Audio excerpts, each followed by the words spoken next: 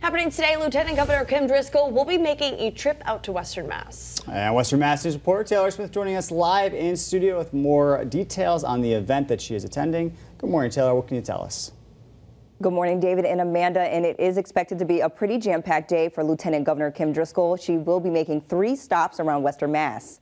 And first, she will be visiting the Hilltown Community Development Coalition in Chesterfield to announce annual awards through the Community Investment Tax Credit Program. Following that stop, she will head down to Holyoke, where she will attend the annual Western Mass Economics and Development membership meeting at the famed lounge. And finally, she will wrap up her day in Greenfield, where she will be meeting with Housing and Livable Communities Secretary Ed Augustus and other local officials to attend a listening session with the Housing Advisory Council. That will take place at Greenfield Community College.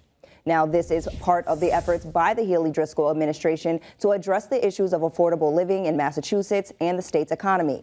Reporting live in the studio this morning, Taylor Smith, Western Mass News.